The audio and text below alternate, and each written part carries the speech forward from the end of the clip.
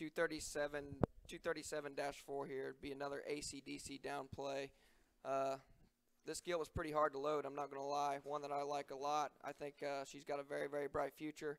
Take her where you want to. I think she can go into the fall, be a lightweight there at Midwest State Fairs. Hey, someone's got to win Division I and Division II every once in a while.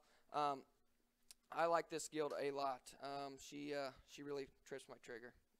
Yeah, and I can see why. This thing hits the carpet here. Maybe just a little bit smaller in terms of what we've seen so far that he's brought, but I'd say quality is absolutely incredible.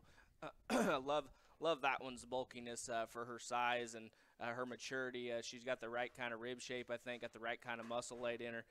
In terms of just head, neck, very, very good. Obviously, we've seen a few of these ACDCs and that he's brought, and they all just kind of cookie cutters about how they're put together there.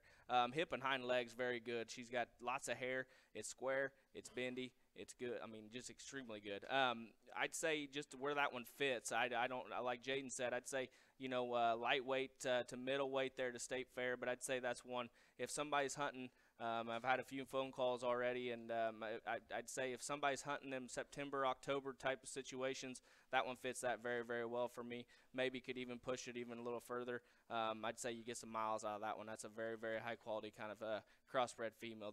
Jaden hadn't talked the other one he's going to here in a second, but the other one in the pen is going to be an all-me ACDC. That is a 238-6, I believe, is her ear notch. Another one, just in terms of just look from the side, silhouette from the side, very good. Maybe just a nickel stouter about her head. I think that's that all-me thing. In terms of just what we've had here, you're going to see a few of those. Makes them just a nickel stouter about their mug, which is a good thing in my opinion. And in terms of just how that thing is put together and what she offers, I think very, very good. 238-6 is the one Eric's got on the stick. Yeah, that 238-6, that all-meat board be one there we got at the house. We bought from the Hofschulte firm there for $11,000 at the Chosen Ones last year. And one that we were really excited to breed on these ACDC daughters and think it's going to do us a good job.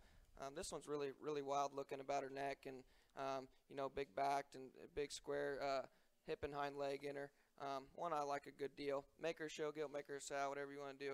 I think this one's got some life in her.